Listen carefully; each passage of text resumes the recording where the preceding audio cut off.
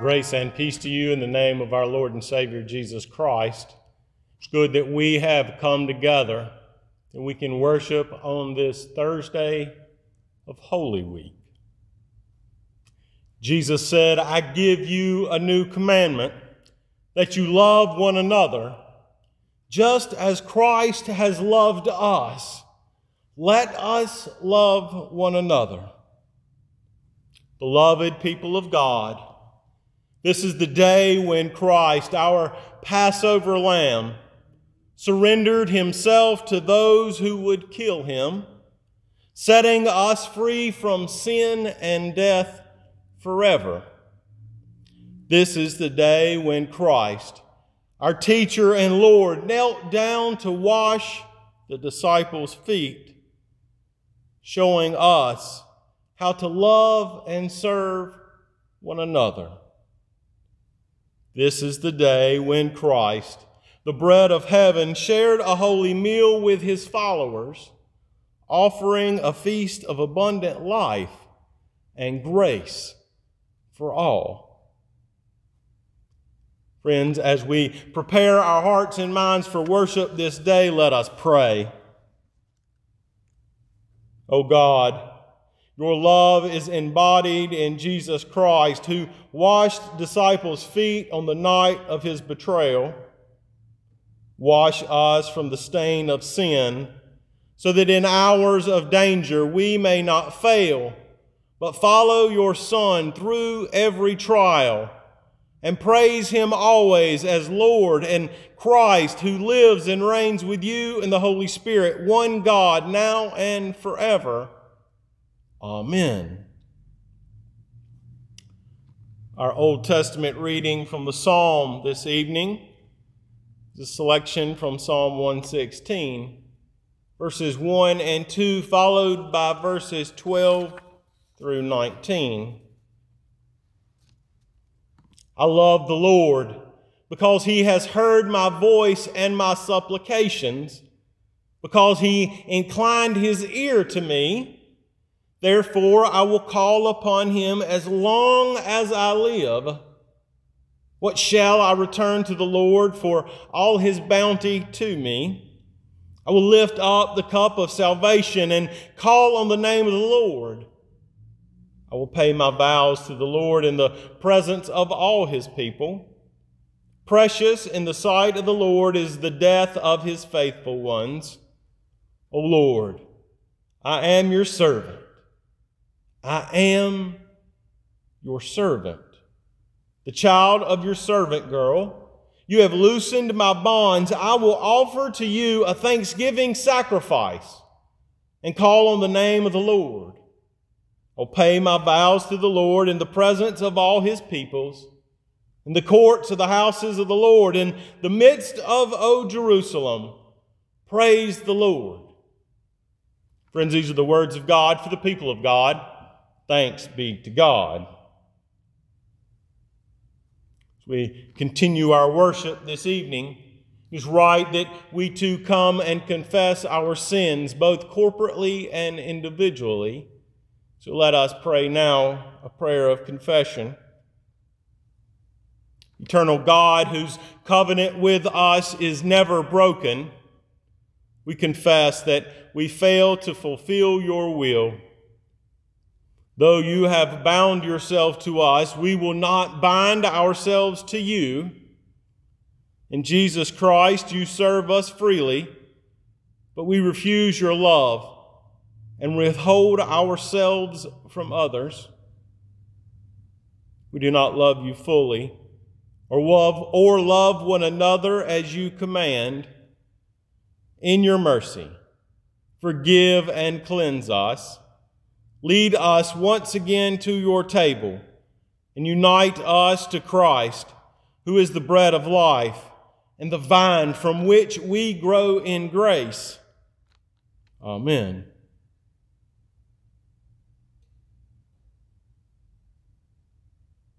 Amen. Friends, hear then this good news. Who is in a position to condemn? Only Christ. And Christ died for us. Christ rose for us. Christ reigns in power for us and Christ prays for us. Friends, hear and believe the good news of the gospel. In Jesus Christ, we are forgiven. Friends, as forgiven members of the body of Christ, let us share the peace that comes from him to those around us. The peace of Christ to be with you all, and also with you.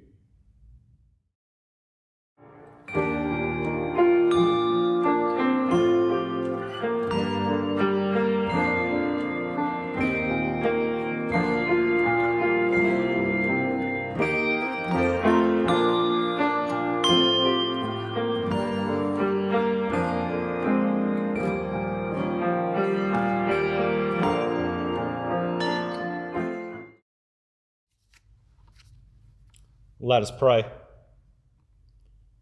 Eternal God, by your word and spirit, you've given us a new commandment to love and serve one another in Jesus' name. Let the good news of your liberating love be sealed in our hearts and shown in our lives through Jesus Christ our Lord. Amen. Gospel reading this evening comes from the Gospel according to John, chapter 13, verses 1 through 17, and continuing with verses 31 through 35. Now, before the festival of the Passover, Jesus knew that his hour had come to depart the world to go to the Father. Having loved his own who were in the world, he loved them to the end. The devil had already placed into the heart of Judas, son of Simon Iscariot, to betray him. And during supper, Jesus, knowing that the Father had given all things into his hands, and that he had come from God and was going to God, got up from the table, took off his outer robe and tied a towel around himself, and he poured a basin and began to wash the disciples' feet, and with them the towel, and wiped them with the towel that he had tied around him. He came to Simon Peter, who said to him, "Lord, are you going to wash my feet?" Jesus answered, "You do not know what I am doing, but later you will understand." Peter said to him, "You'll never wash my feet." Jesus answered, "Unless I wash you, you have no share with me."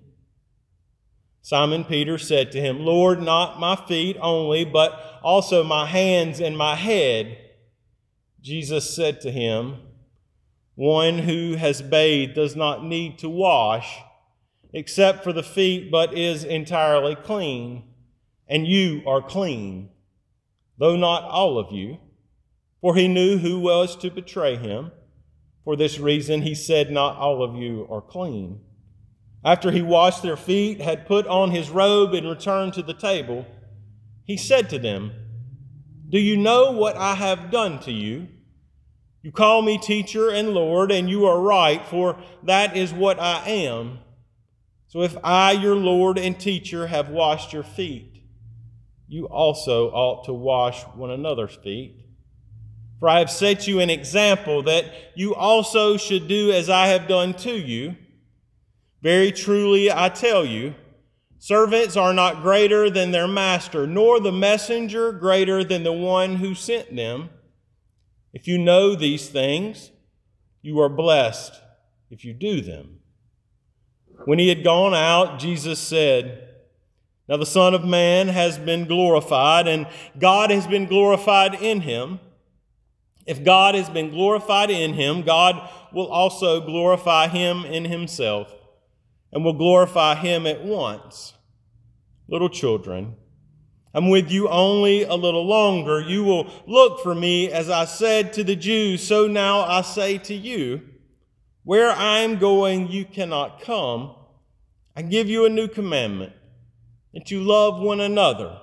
Just as I have loved you, you also should love one another. By this, everyone will know you are my disciples, if you have love for one another." Friends, these are the words of God for the people of God. Thanks be to God. Let us pray. May the words of my mouth and the meditations of all our hearts be acceptable in your sight, O Lord, for you are our rock and our Redeemer. Amen.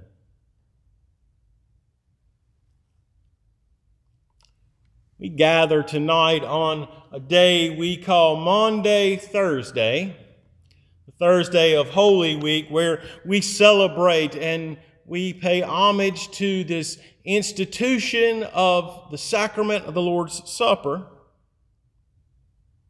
Every time we come to the table, we begin hearing those words, "with on the night in which he was betrayed." That's tonight. These disciples, they were gathered together there with Jesus to fulfill part of everyday life of being Jewish. It was a Passover meal for them. Sacred meal, and one they looked to share together, but a part of the rhythm of life for them all. Probably more akin to spring break week than Holy Week. But Jesus had given them instructions, had told them where to go and how to gather and where they would meet in this upper room. He gathers them there. Nonchalantly, he stands up from the table. He takes off his robe. Around him, he ties a towel, and he begins to serve those who would typically serve him. When he gets through, he asks them if they understand what he has done, and he tells them that he has given them an example of what they are to do and how they are to treat one another. And that example carries on to us. Yes, we are to be tending to the cares of all humanity, binding up the wounds and tending to the sore and the dirty feet of all of God's children, but also hosting tables and open feast of joy where this supper can be celebrated. It's this example that Christ gives us later becomes Maundy. Maundy is a word that we pick up in the middle of the 1200s.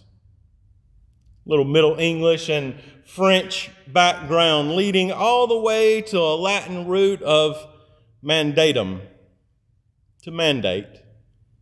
Yes, this is the Thursday in which Christ gives us a mandate. He tells us that from now on, this is a new commandment. This is the new law. This is the mandate that he has given us. That each and every time that we eat ourselves, that we know and we recognize those who are without. Perhaps each and every time we slow down and we pray a prayer of confession and hear words of grace come back to us. We're reminded of that cleansing as well. That cleansing that, like Jesus tells us, once we are washed, we are clean.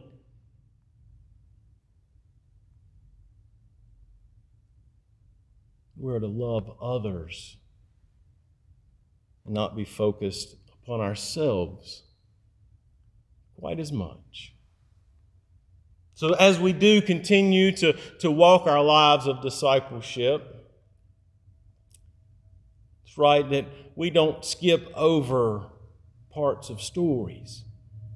We see that even in this moment gathered there, that even those closest to Jesus would struggle understanding this mandate. They would struggle understanding how this would usher in the kingdom of God. How this could possibly be a way to bring in a rule of a new king, Christ. How this could be the fulfillment of the glorification of God, as Jesus says. Yes, I suspect that that evening they were glancing around the table, wondering what this mandate was about. How were they to live this out, loving others? How were they to go about showing Christ's love to the world?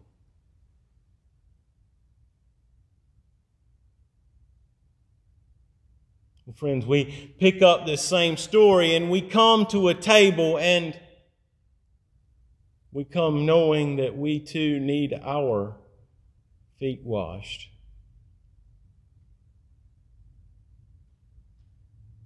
But in that reminder, we know that we're also called to then turn and kneel to our neighbor and to wash their feet out of love, to bind up their wounds with grace, to feed their soul with words of Scripture and of prayer, to feed their bellies of food, of nourishment, all seeking that we may grow in love, that we may grow in our understanding and in our abilities to live out this new commandment. So friends, as we come to this table tonight, as we come and we begin to grasp our commitment to this meal, our commitment to sharing this meal with all those that we encounter, all those that we see hungry, to all those that we see in thirst. Just as we said earlier, we come with this special gift that we are given in this meal. For we bring a remembrance to each and every meal, but in this one that we remember, Christ gives himself ultimately to us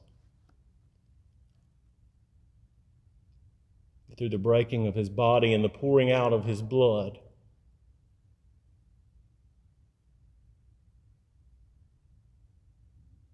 We may have death no more.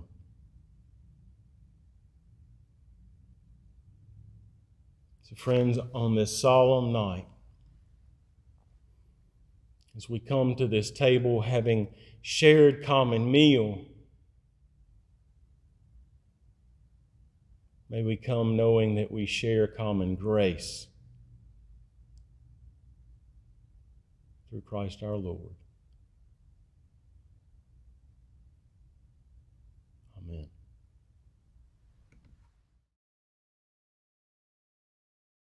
Create in me a clean heart, O God. Create in me a clean heart, O God. And renew a right spirit within me. And renew a right spirit within me.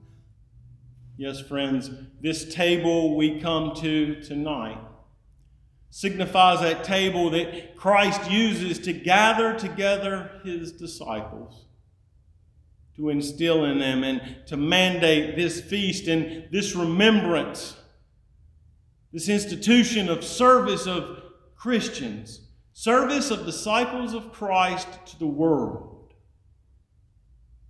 That's the meal we are invited to this evening. The Lord be with you and also with you. Lift up your hearts. We lift them up to the Lord. Let us give thanks and praise to the Lord our God. It is right to give God our thanks and praise. It's truly right and our greatest joy to give you thanks and praise, O God, Creator and ruler of the universe.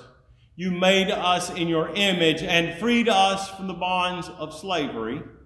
You claimed us as your people and made a covenant to be our God.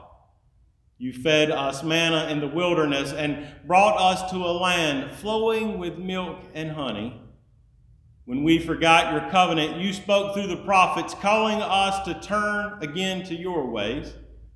Therefore, we praise you, joining our voices in the celestial choirs and with the faithful of every time and every place, who forever sing to the glory of your name. Holy, holy, holy Lord, God of power and might. Heaven and earth are full of your glory.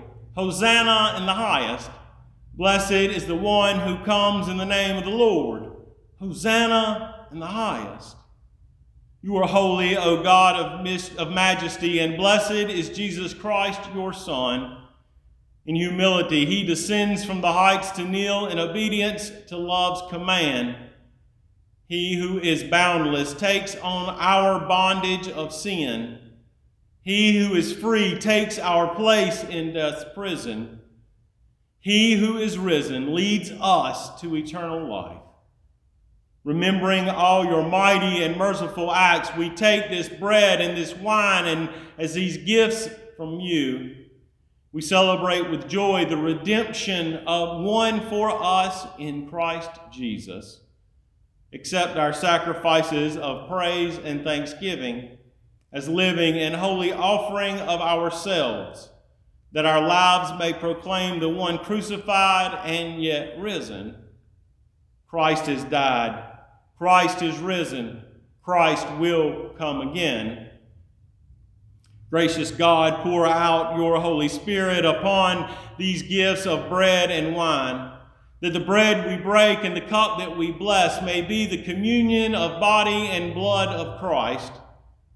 By your Spirit, unite us with the living Christ and with all who are baptized in his name, that we may be one in ministry in every place. As this bread is Christ's body for us, send us out to be the body of Christ in the world. Lead us, O God, by the power of your Spirit to live as love commands, bound to Christ. Set us free for joyful obedience and glad service. As Jesus gave us life of ours, help us to live our lives for others in humility and persistent courage. Give us strength to serve you faithfully until the promised day of resurrection, when with the redeemed of all ages we will feast with you at your table in glory. Through Christ, all glory and honor are yours, Almighty God, with the Holy Spirit and the Holy Church, now and forevermore. Amen. Friends, let us be brave and bold as we pray as our Savior Christ taught us. Our Father, who art in heaven, hallowed be thy name. Thy kingdom come, thy will be done, on earth as it is in heaven. Give us this day our daily bread, and forgive us our debts as we forgive our debtors. And lead us not into temptation, but deliver us from evil. For thine is the kingdom, the power, and the glory forever. Amen. Yes, friends, it was on the night in which our Lord was betrayed. Gathered together in that upper room, he took bread. Giving thanks to God, he broke it. He said, "Take and eat. This is my body, broken for you." The same manner, after supper, Jesus took the cup. He said, "This cup is the new covenant poured out in my blood for the forgiveness of sins. As often as you drink it, do this in remembrance of me." So as often as we eat this bread and we drink this cup, we proclaim Christ's saving death until he comes again. Friends, these are the gifts of God for the people of God. Thanks be to God. I invite you to take communion. As is mandated by Christ, bread of life, broken for us, the cup of salvation, poured out for the forgiveness of sins.